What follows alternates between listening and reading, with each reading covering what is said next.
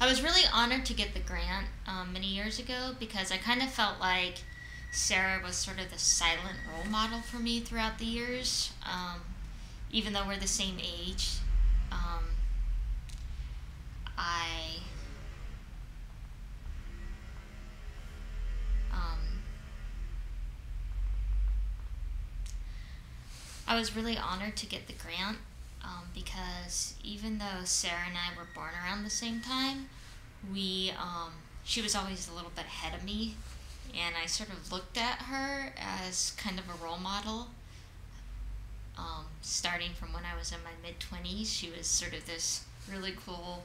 girl, sort of making her own movies, and not only making her own movies, but totally doing it by herself in a complete indie way. And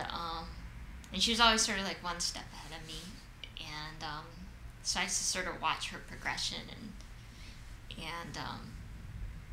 make movies like she did, or at least with her in her spirit, her do-it-yourself spirit. So